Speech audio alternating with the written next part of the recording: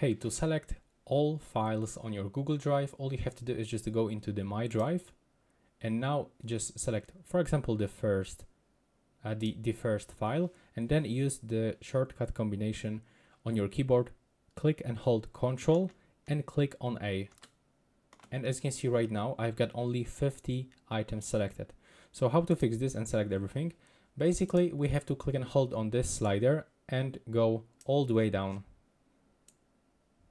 As you can see right now, I'm at the bottom of my files. That's the last file. And now when I select it and click on the Ctrl button and A, I will select everything. So that's 110 items selected. And now I can perform some action. I can remove it. I can quickly share, move it to another folder, or for example, organize and move to one folder. So as you can see, that's how it looks. Right now, please subscribe to my channel and see you in the next one.